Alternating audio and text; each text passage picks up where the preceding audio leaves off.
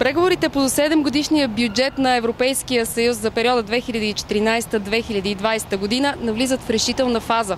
От една страна наближава момента да бъде постигнато съгласие по основните принципни въпроси, от друга обаче различието между отделните позиции вместо да намаляват, сякаш стават все повече. Каква е актуалната картина на преговорите и къде и как стои България в нея, ще разберем от министъра по управление на средствата от Европейския съюз Томислав Дончев. Господин министър, Кипърското председателство на Европейския съюз представи променена преговорна кутия за следващия 7-годишен бюджет. Много противоречиви бяха реакциите на последното обсъждане в рамките на съвета по общи въпроси. Ако може да обобщите добрите и лошите новини в тези промени. Ситуацията е динамична. Имаме основания да търсим винаги добри и лоши новини. Това са фокусите на дебата. Това не е някаква специфика на Кипърското председателство. Това е тема, бих казал, от последната една година. Две са основните теми. Едната е свързана с въпроса колко средства. Няма как този въпрос да не е от основните, защото въпросът колко ще определи какви ще бъдат вноските на държавите донори и какви пари ще отидат в държавите бенефициенти. Разбира се, и държавите бенефициенти също имат вноски. Други въпрос е как, който е не по-малко съществен. Защото всички добре знаят първоначалното предложение на комисията за пакетът от регламенти съдържаше една изключително сериозна реформа в кохезионната политика, която се приема нееднозначно от държавите членки. Това са двете теми и тук имаме новини в едната и в другата. Друг въпрос е как могат да бъдат охарактеризирани новините. Къде да започнем с въпросът колко. Факт е, че има предложение, дори е по-коректно да говорим за предложения за намаляване на бюджета, направено от страните донори или групата приятели на по-доброто харчене, Friends of Better Spending. Разбира се, много политически аргументи биха могли да бъдат намерени за това. Натиска по отношение на публичните бюджети, както и това се случва, трябва да бъдем откровени. Много страни повдигат въпроса колко е ефективна кохезионната политика и какви резултати носи. Имайки предвид, примерно, историята от последните 20 години, най-вече проблемите, които имаме в Южна Европа. Тук има основания за един подобен политически аргумент. Ние инвестирахме милиарди в тези държави, сега трябва някой отново да се ангажира, подпомагайки ги, макар и по друга линия, за спасяването на техните бюджети. За съжаление, казвам, този аргумент понякога работи. Разбира се, той съдържа едно вътрешно противоречие. Ако погледнете, примерно, септемврийската реч на Барозо от миналата година, ако погледнете стратегията Европа 2020, ако погледнете посланията на ключовите политици на европейско ниво, всички те са в посока, че ние се нуждаем от по-свързана, по-координирана Европа, която да действа като съюз, а не като механичен сбор от отделни държави. Няма друг инструмент, различен от кохезионната политика на европейско ниво, който да инвестира в това. Да инвестира в това Европа да бъде по-свързана, по-конкурентоспособна, отговаряща на едни и същи стандарти. И това е най-силният контраргумент и в официалните преговори, и в кулоарните разговори, когато се повдига темата за намаляване на бюджета. Разбира се, България е против една подобна инициатива и това не е свързано само с консуматорската гледна точка на страна, която получава финансиране. Позволете ми да напомня, че огромна част от средствата, които се инвестират тук, освен полза за българските граждани, носят конкретни ползи за всички държави донори. И кохезионната политика е това изкуство, чрез такъв тип инвестиции да се търсят споделени ползи за всички държави. Ще си позволя един конкретен пример. Една нова транспортна връзка, била тя пътна или железопътна, безспорно услужва българските граждани. И безспорно има принос към регионалното развитие на страната. Но често, дори в по-голяма степен, тя обслужва международния трафик. Това са стоките, произведени в фабриките на нашите партньори. Това са туристите, които идват да почиват в България или пък защо не български туристи, които ще отидат в някоя друга партньорска нам държава. Но страните донори много ясно казаха и в понеделник по време на заседанието, че са силно притеснени от премахването на така наречената обърната предпазна мрежа. Вие ще обясните точно какво е това. И че не може тези страни, само защото са богати, имат икономически растеж, да получават по-малко средства. Категорични бяха. Факт е, дори бих коментирал, че има страни, които така с голямо неудовлетворение посрещат отпадането на обратната предпазна мрежа като механизъм на този етап. Дори бих казал, че не би била изненада една нова инициатива за връщането и отново като механизъм за ограничаване на средствата, които получава съответната държава. Без да влизаме в прекалено технически детайли, имаме два механизма, които определят таван на финансирането. Един е кепинга или тавана от конкретната стойност, която е предложена към момента е 2,5% брутен вътрешен продукт. Другото е обратната предпазна мрежа, която, опитвам се да бъда по-ясен, експонира до голяма степен средствата, които са ползвани от един отрязък на програмния период сега. За нас този предложен механизъм не е до край ясен и според мен той би могъл да доведе до ограничаване на средствата в бъдеще. Причупено през всичко това, което ви казах преди малко, че ние не гледаме на кохезионната политика като благотворителност и средства, от които имаме нужда като финансова инжекция, а ние гледаме на нея като възможност да се направят инвестиции, които да носят споделени ползи, не намираме основание за намаляване на бюджета, специално в частта кохезионна политика. Ако се коментира намаляване на бюджета изобщо, ако има такава необходимост, ако има затруднения сред нашите колеги и партньори, много по-разумен вариант е едно евентуално намаляване да се разпредели относително равномерно и по отношение на другите видове политики, не само единствено по отношение на кохезионната политика. Една колежка, министър от държава членка, има много хубава реплика. Не можеш да имаш повече Европа за по-малко пари. Да, обаче стана ясно също така, че Франция, Германия, Австрия и други страни бяха категорични, че от една страна, да, трябва да се намалят по всички пера разходите, от друга без да спи общата стопанска политика, което слага някакъв препъни камък още от сега. И аз бих го нарекал препъни камък. Много стават условностите, имам предвид съображенията, позициите на държавите членки на национално ниво, после различното приемане на различните видове политики, но българската позиция е такава, която формулирах преди малко. Аз мисля, че имаме много силни аргументи за това. И аргументи като част от предложенията в писмения и устния вид, изказани от българските представители. Също така считам, че голяма част от проекти, които в момента се реализират в България, могат да бъдат много силен аргумент, защо тази система работи. Как точно, благодарение на един разумен начин на инвестиране, ние можем да достигнем споделени ползи. Това е изкуството в кохезионната политика, търсенето на споделените ползи. И считам, че грешно разбиране на нещата, кохезионната политика се приема само единствено до сметката какви пари излизат от едната държава и какви влизат в другата, защото най-малко влизането на средствата е твърде относително. Освен споделените ползи, ще ви припомня, че ние работим на един либерален пазар, където ограничения от гледна точка на националност на компаниите не са позволени. Ще ви напомня, че голяма част от поръчките, особено свързани с по-сложна техническа инфраструктура, в България се изпълняват от компании на наши партньори от държавите членки. И това е напълно нормално.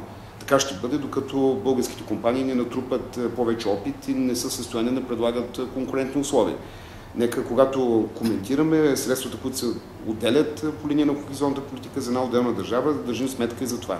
Но позволете ми да отидем на втората тема, защото въпросът колко не е единствения въпрос. И ако за мен има голяма тема в този дебат, това е дебата свързан с реформата, а не обязателно с размера финансиране. Между прочим, в исторически план почти същите огледални разговори са се водили при преговорите години назад. Това не е нещо ново и това не е изненада. Далеч по-инновационно, според мен, и тук имаме наистина нов елемент, нова провокация при формулирането на политики, е опита, кохезионната политика да има една добавена стойност много по-различна от целта и фокуса, който имало до сега. Добре знаем историческите и икономическите основания. Това е инструмент за намаляване не просто на разликите като момент на снимка, а директно адресиране на структурните предпоставки една държава да бъде по-бедна или по-богата от другата. Логически това би трябвало да е един ограничен във времето инвестиционен процес, който да премахне всички ограничения. Една държава, намираща се в периферията на Европа, чисто географски, и тя да има шансове скоро да бъде толкова богата, толкова развита и толкова модерна, колкото голяма част от старите държави членки. Сега обаче кохезионната политика се натоварва с други ангажименти. На първо място това е ролята и като инструмент, който да гарантира бюджетната стабилност в държавите членки. За мен това е промяна в добра посока. И считам, че този аргумент заслужава еднаква подкрепа и от старите, и от новите държави членки, и от нетните донори, и от нетните бенефициенти. Особено считам, че той би силно работил сред нетните донори, държавите, които осигуряват една голяма част от бюджета. Няма да обяснявам политическия контекст за едно подобно предложение. Той е очевиден пред всичко, което се случва в последните години в Европа. Това, което за мен обаче е по-интересно, е опита кохезионната политика да се превърне в инструмент за по-бързо провеждане на реформи в ключовите сфери.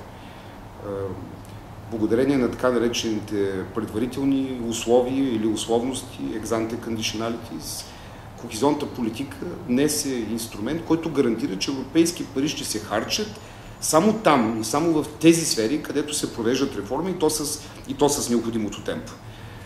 Каквито и резерви да има по отношение на техническата част от предложението, при текстовете, примерно от общия регламент, политически това е движение в правилната посока.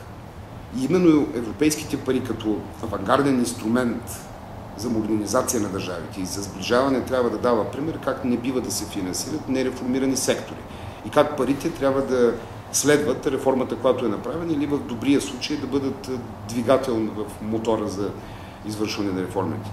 Разбира се, актуален е въпросът, че един подобен подход е малко или много сепаративен, защото едно подобно изискване засяга сферите, които се финансират с европейски пари. Между впрочем, в една държава като България това са значителна част от сферите в публичния сектор. Считам, че едно подобно предложение, макар и да съдържа елемент на външна принуда, а елемента на външна принуда е тази държава, която не напредва с реформите спрямо приложението на общия регламент, има детайлен списък с документи, законодателни актове, които трябва да бъдат приети. След 2016 година губи възможност да използва финансиране в съответния сектор. Да, определено има елемент на външна принуда. Но практиката показва, особено при новите държави членки, че една подобна външна принуда, ако щете го наречете мотивиращ фактор или допълнителен инструмент, често води до добри резултати. А и всички добре знаем, че политиките на развитие понякога имат и тъмна страна, там е необходимо търпение, 1-2 години последователни усилия и инвестиции да се стигне до добър резултат. Това не може да се коментира като политически борд по отношение на всяка държава членка, но считам, че е добър инструмент за интензифициране на реформите, между прочим, не само в България. Всичко това, което казвате, голяма част от нещата са и част от мотивите на Европейската комисия да предложи такова нещо и на страните донори да го подкрепят. За сметка на това има съпротива от страна на главно страните бенефициенти. Вие онзи ден бяхме на една дискусия заедно и казахте нещо, което много ми хареса като изречение, че би било честна сделка между донорите и бенефициентите, ако се приеме реформата на кохезионната политика в почти пълния вид, срещу запазване на финансирането в почти сегашния му вид. Смятате ли, че такава честна сделка е реалистичен вариант?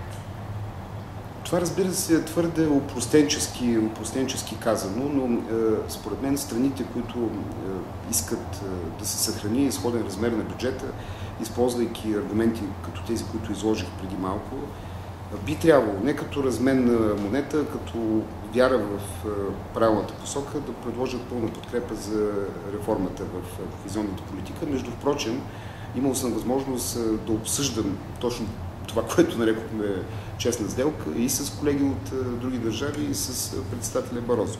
И всички считат, че един подобен подход е приемлив. Дай Боже, това да е механизъм, който ще доведе до добър резултат. Подкрепа за реформата и в същото време съхраняване на сходен размер на бюджета. Да минем сега малко от българска гледна точка. При положение, че условията все още са в движение, те първа се договарят и не е много ясен крайния резултат. Може ли България през това време все пак да се готви и в какво се изразява тази подготовка за следващия период? Ако ние чакаме да имаме финално прият текст на регламентите и тогава да започнем да се готвим, ще бъде много късно. Още от края на миналата година са налице конкретни стъпки по подготовката на страната за следващия програмен период и един подобен процес тече на много нива. Като започнем от най-високото ниво, свързано с подготовка на договора с Европейската комисия, който ще замени националната стратегическа референтна рамка. Има сформирана работна група, има проведени поредица от заседания, заедно с експертите от всички ведомства, между прочим, заедно с представители на неправителствените организации, обсъждаме всяка част и всяка стъпка от подготовката на договора. Тече подготовката на голямата част от оперативните програми, само 2 от финансовите инструменти, няма формална заповед за формирането на работна група. И в същото време, на съвсем конкретно техническо ниво, вече тече процесът по подготовката на технически проекти, които трябва да се реализират следващия програмен период. Но, освен подготовка на проекти, става дума за една нова мобилизация на цялата държавна машина. Особено когато коментираме готовността ни по отношение на ex-ante conditionalities или на предварителните условия. Не е достатъчно ресорните министри и служителите в съответните министерства да знаят какви са изискванията. И в никакъв случай не би било конструктивно някой да каже: добре, в крайна сметка, крайният срок, когато ще се гледа дали ние сме изпълнили или не изпълнили тези предварителни условия, 2016 година. Не, подобен подход няма да бъде прилаган.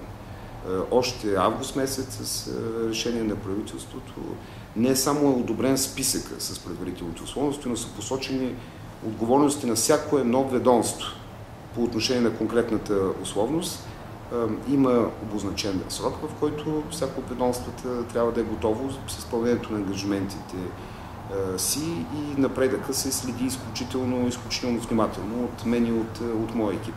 Аз разчитам да влезем в следващия програмен период с огромната част, може би на 98-99% едва ли не, изпълнени условности, само може би за една или две наистина тежки сфери с необходимо повече време за подготовка на документацията да остане да бъдат изготвени в периода 2014-2016 година. Кои са тези сфери, само да? Към момента не бих искал да коментирам, но не очаквам да бъдат повече от един минимален брой, една или две. Огромната част от предварителните условия или условности трябва да бъдат изпълнени на 1 януари 2014 година, когато влизаме в следващия програмен период. И организация за това е създадена. Успоредно с тази, така да наречем, малко и много политическа подготовка, успоредно с подготовката на проекти, успоредно с подготовка на цялата система да работи при едни нови условия, нека не забравяме, че ще е необходима известна институционална трансформация на системата. Прие се предложението и то трябва да бъде уредено в закона, който се подготвя в момента. Звената, които управляват европейско финансиране, да имат малко по-особен статут. Те ще продължат да бъдат част от публичния сектор, но ще бъдат малко в страни от рутинните администрации на министерствата. Защо не с статут на изпълнителни агенции? Един подобен модел дава доста по-голяма гъвкавост, защото статута на държавния служител предполага много ограничения, които ни вършат работа, когато се работи в такава гъвкава и динамична сфера, каквато е управлението на европейските пари. Това променя ли функцията на вас и на вашето министерство по отношение на Централната координация е отделна тема, която може да коментираме след малко. Току-що коментирахме усилията да имаме сигурни, стабилни управляващи органи. И една друга тема, статута на регионалните звена. Знаете, позицията ми, аз считам, че колкото може по-голяма част от процесите трябва да бъдат изнесени на регионално ниво. За да може основният акцент да е не само върху документалната работа, основният акцент да бъде там, където реално се случват нещата, там, където се строи или там, където се води курса по професионално обучение. Аз искам експертите, които включително са отговорни за верифицирането на разходите, да бъдат по-близо до случването на нещата, а не само да отмятат позициите в съответния доклад. Това не е ли малко смело желание, предвид, например, опита на Полша, колко време е било необходимо на централната администрация да научи местната да се осмели да поеме, както казват европейците, ownership-а на програмите. Сега малко не е ли голям скок това с оглед на всички новости и това включително местните власти да поемат такава отговорност? Не става дума за местните власти. Не става дума за местните власти, става дума за деконцентрирани държавни структури. Две неща трябва да се отбележат. Първо, това не е най-радикалният вариант на реформата. Със сигурност имаше и по-радикален, но това е една малко или много компромисна версия на първо място. На второ място, нека да не забравяме, че ние вече имаме опит, ние поддържаме четвърта, пета година подобни звена и те имат подобни отговорности. Единственото, което коментираме, е те да бъдат засилени по програма регионално развитие, по оперативна програма конкурентоспособност. Има изградени функциониращи регионални звена, които поемат част от отговорностите, примерно свързани с проверка на документацията. Считам, че там трябва да бъдат положени още усилия и техните функции и правомощия да бъдат по-сериозни. Това ще бъде по-добре за всички. Ще гарантира по-добър и по-качествен контрол, ще бъде по-добре за бенефициентите, имайки експерт наблизо на разположение, който включително могат и да питат. И освен това, нека да не забравяме, основната функция е качественото, разбира се, и законосъобразно изпълнение на проектите. Освен да контролираме, ние трябва да помагаме. Присъствието на хора на място е една допълнителна възможност в тази посока. Но това не е единствения контур на промяната. Много научени уроци имаме от този програмен период. Как да работим по-бързо, как да пазим системата чиста, как да поддържаме един добър контрол в системата. Един от научените уроци е сериозната необходимост от интегриран подход. Не може да си позволим да ремонтираме училищна сграда, тротуара до нея да не е в добро състояние. Не може да си позволим да слагаме асфалт или да рехабилитираме улица и тръбите отдолу да не са оправени. Както, между прочим, не може да си позволим да подменям подземната инфраструктура и тя да съответства на всички екологични, пък и не само екологични изисквания, отгоре улицата да е в безобразно състояние. Имаме нужда от интегрирани инвестиции, което не е само въпрос на желание, това изисква сложна организация. Специално за големите агломерационни ареали, тези, които ще бъдат бенефициенти на оперативна програма регионално развитие, такава сериозна стъпка вече е направена или се прави. Това са интегрираните планове за градско възстановяване и развитие, които ще бъдат конституцията именно на тези интегрирани инвестиции. Те ще бъдат и ориентира за така наречените предефинирани проекти. Не е тайна, че имаме желание да ограничим броят на проектите, които се определят на конкурентен принцип, когато говорим за публични институции. Всички вярваме в конкуренцията. Конкуренцията позволява на най-добрия да бъде по-отгоре. Но когато говорим за публични институции, нека да не забравяме, че конкуренцията трябва да има някакви граници. В противен случай, по-слабите общини, примерно тези от северо-западна България, те имат с пъти по-малко договорени и изплатени средства. И гражданите им страдат от това. По-добре подготвените общини с по-бързи, бих казал дори агресивни администрации, успяват да привлекат много повече финансиране. Това е добре за тях, но не винаги е добре за балансираното регионално развитие на страната. Така че един пакет с предефинирани проекти, който до голяма степен дава една сигурност и яснота на местната власт какво ще се реализира. Дава и сигурен сигнал, че тя може да започне техническа подготовка на проектите на ниво работен проект. Това със сигурност от една страна би било добър баланс в регионалното развитие или би било гаранция за много по-бърз старт. Добре, за да завършим, това, което казвате, звучи много добре. Въпросът е, че вие говорихте за уроците. Това, което не е ясно на този етап е до каква степен има готовност това да се случи, особено на регионално, на местно ниво. И втория ми въпрос е, вие и онзи на дискусията казахте, че ще се работи с предефинирани проекти. До каква степен наистина всички са готови да мислят вече по начина, по който вие обяснихте, за интегрирани проекти, да мислят концептуално, да мислят 7 години напред и няма да се окаже, че България ще влезе в новия период с недостиг на проекти? Ние не коментираме неща, които са обект на желание. Ние коментираме неща, които се случват. Всяко от нещата, които коментирах, е в процес. И подготовката на съответните оперативни програми, и подготовката на договора, включително и това упражнение, което е на по-скоро техническо ниво, подготовката на интегрираните планове за градско възстановяване и развитие. Повечето общини са ги възложили тези планове, те се правят в момента. Не говорим за желание, говорим за процес. Доколко са готови местните власти, примерно и не само местните, регионалните власти, да формулират най-добрите политики. Както казваше комисарят Хан, този брилянтен полиси микс или комбинацията от различни видове политики, което е формулата на растежа, не мога да бъда сигурен, че навсякъде ще имаме брилянтни резултати. Това, което съм сигурен, че ще бъдем много по-добри, отколкото първия програмен период. Със сигурност ще бъдем по-добри. Минаха години, както казах, много уроци бяха научени. И уроците свързани с постиженията, и уроците свързани с грешки. В българската администрация, вярвам, че в българската политика не работят глупави хора.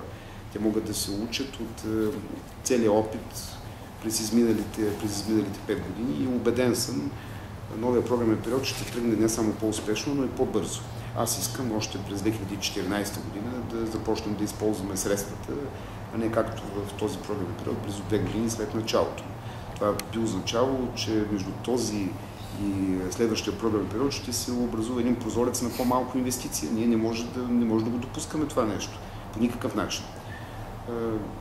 Обречени сме, задължени сме, дължим го на всички, на европейските си партньори и на българските граждани да имаме бърз старт и правим всичко необходимо за това. Благодаря ви, господин министър. И аз благодаря.